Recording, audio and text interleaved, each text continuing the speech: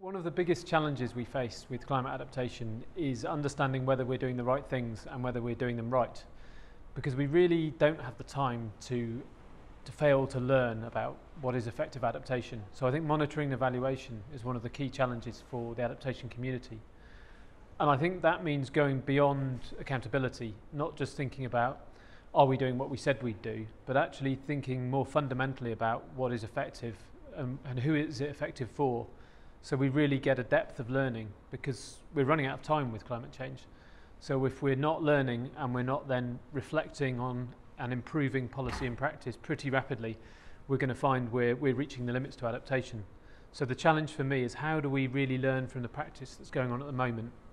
How do we learn about which policies are effective, and how do we feed that back into improve practice?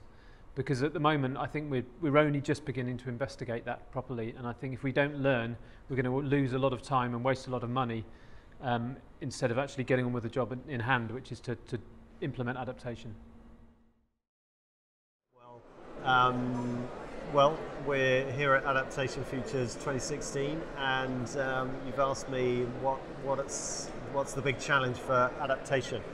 I think that's an interesting question, and one of the things that is clear from the conference is that there's something like 1,600 participants, and we've seen a massive explosion of interest and potential activities and funding for adaptation over the last couple of years through the negotiation processes with the United Nations framework on climate change.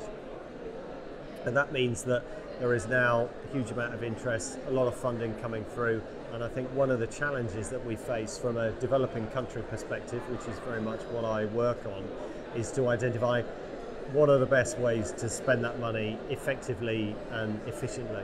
We want to avoid waste, we want to make sure that we target the spending in a good way, we want to make sure that funding is allocated equitably to the countries and to the communities within those countries that are most deserving of it, the ones who are most vulnerable and who are most exposed to the risks that climate change represents.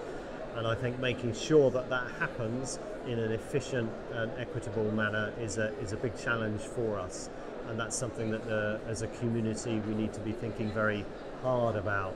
Some of the questions which are being discussed in relation to the conference here are all about how do we make sure that we can target beneficiaries and communities effectively to receive that money and to use it efficiently. What are their priorities? How do they get involved in those processes? How do we make sure that that involvement is effective and valuable, and really to get a representation of their perspectives in this major process?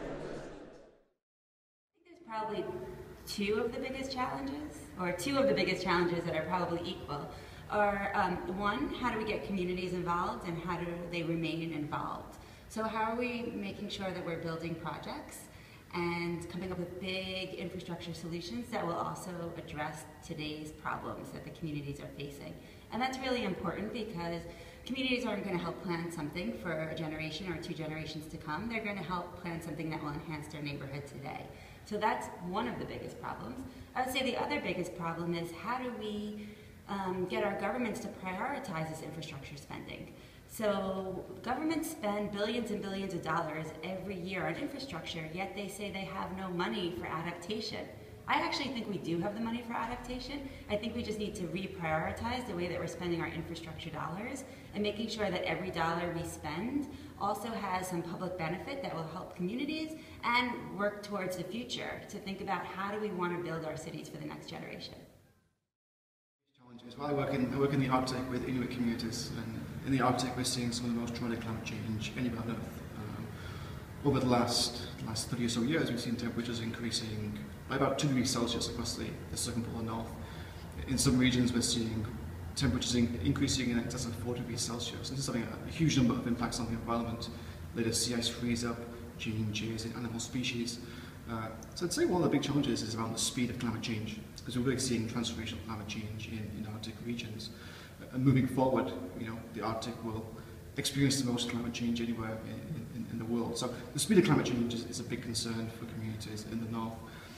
Beyond that, there's also social and economic challenges. You know, climate change is not occurring in isolation. It's occurring in the context of social and cultural and economic change.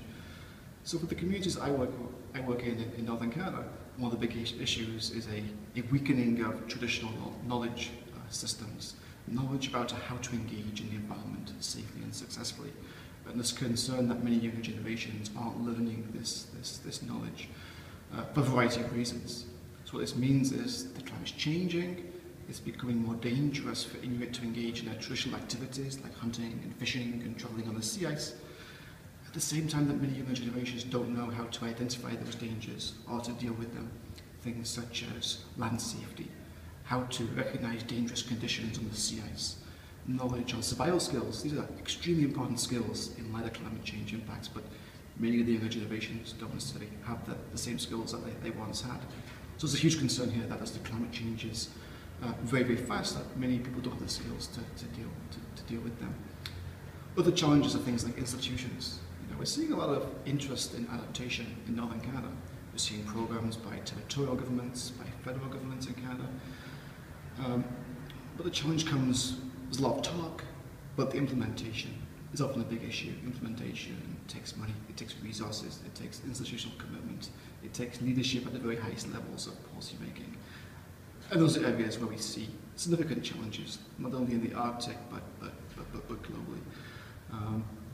In fact, if we look at policy making in various areas of the Arctic, not just Northern Canada, but across the circumpolar north, we look at policies in health, in education, in infrastructure, in economy. In all those areas, very rarely do we see climate change being considered. And what that means is we will see a very different climate in the future. Those policies will be affected by climate change. Those policies will also affect the vulnerability or the resilience of communities to climate change. Yet climate change is not being considered really across the board. So another big challenge, if we're to adapt well, we need buy-in across levels of government, in communities, and leadership at the very highest levels. Things which we've not really seen yet, but I'm quite optimistic. I do think, moving forward, especially in light of the Paris Agreement, a new government in Canada, we can see more positive action moving forward. Basically, Bhutan, our country is a fragile mountain ecosystem, so we actually face various impacts of climate change. And now the only thing we have to do, and we should be doing, is to actually be resilient to climate change or adapt to climate change, because whether you like it or not, climate change is happening. It's ongoing, so we have to adapt to. Now the challenges that we actually face while coming up with adaptation programs is because one thing is funding, to actually get funding to come up with the climate change adaptation programs. And also over and above that, since climate change is not just it's not just one sector or one stakeholder who can actually play a vital role in climate change, but it's a multi-stakeholder kind of approach needed. So therefore you can't, there would be some adaptation programs being done by one sector. For example, the National Environment Commission does one, or for example the Ministry of Agriculture might do one, but to do it one all together, coming up with a approach, a common approach is a challenge. But however, in Bhutan, we are doing it fairly well, because we involve, for example, through multi-technical climate, multi-technical. There is this climate change committee. So through that, we actually discuss. We are all kept on board, and we are basically trying to keep on board each other, like each agency is doing the role, and therefore we are doing actually fairly well. But these are some of the challenges that we are actually facing. I'd like to turn that question around. This meeting, Adaptation Futures 2016, is really exciting. As I recall, the very first chapter on adaptation in the Intergovernmental Panel on Climate Change was the third assessment report. And the scientific community at that point of time was probably around 100 scientists. There's 1,600 people here, and it's not even the entire community. The research that's being presented is exciting. There's so much work going on, working directly with decision makers and policymakers and making sure that people are aware of the risks of a changing climate. People are finding ways to communicate that risk, to identify what can be done to reduce vulnerability to climate change, to find ways to increase resilience as we go forward into a very different future.